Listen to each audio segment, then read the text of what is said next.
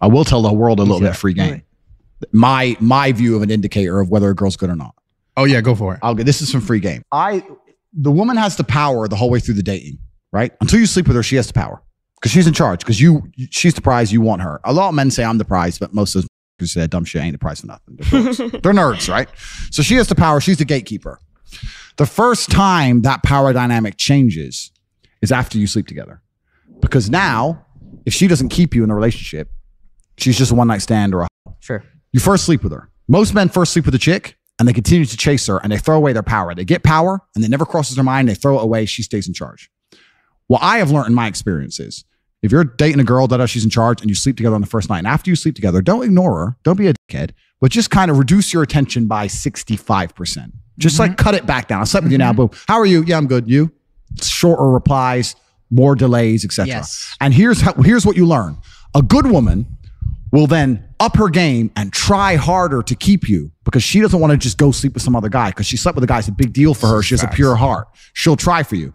If you cut your attention down on a bitch and she just goes, well, fuck it, I'll go fuck someone else, or I'll just go on a boat in Miami, next party, or she stops replying, then she did you a favor. She did you a favor too then. Yeah, so the easiest way to tell if a girl's good or not is after the first time you sleep with her to see her involvement in the relationship post that day. Most men never do this test on a bitch. They never do it. So this is why they keep getting stung by fucking girls who ain't worth it. I can tell if a girl's worth something or not. That's a very easy, there's a few other things, but I'll give that one for free. It's a very easy way because a good woman ain't going to sleep with a guy and then just go, oh, he didn't text me very much. I'll just go get a new dick. Those are the ones you want to avoid. And then it fucks with them too because they're like, wait, did he not like it? Like, well, that's a good woman will try a little bit. Yeah. It's the first time they'll be the one chasing you if you do it right. And then you can tell if you have a good one. If they do chase you after that, you have a good one. If they don't chase you after that, you'll be glad you didn't keep her anyway.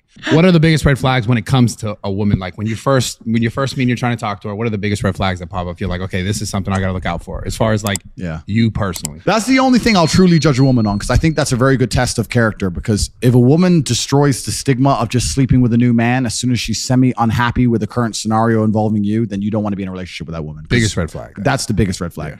But like if you're dating a girl, I think I've said this stuff before. I don't like girls who are over sociable. I don't like girls who know lots of people. I don't like girls who are always out. I don't like girls who...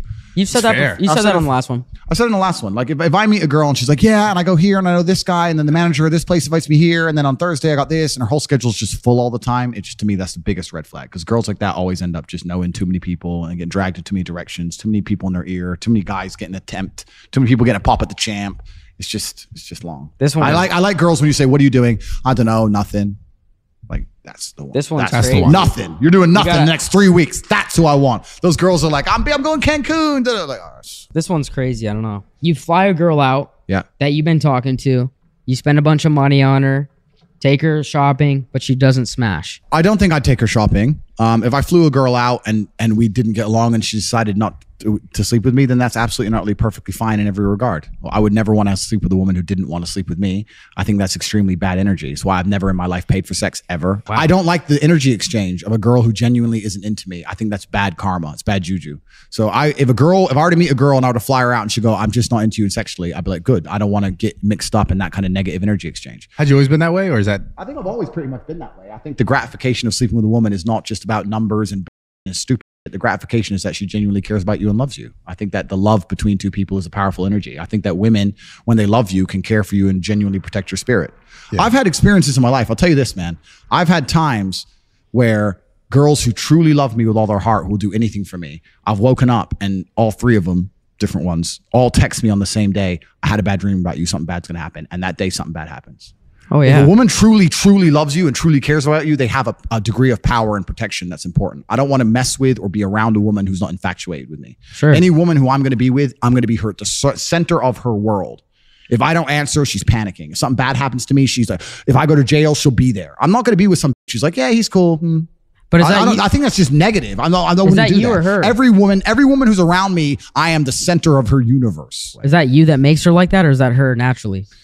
Well, that's a good question. Obviously, I'm me. Yes. I'm me. But I think that if a woman truly understands in many different areas that they can hand their life into your hands and you can take care of them, including financially in every single way, then you're going to be the center of their universe. You're their everything, right? Sure. If you were to disappear one day, their whole world would collapse. Their social circle would collapse. Their finances would collapse. Their worldview would collapse. Their protection would collapse. The places they go, where they're staying, everything would just collapse. You're the center of their world.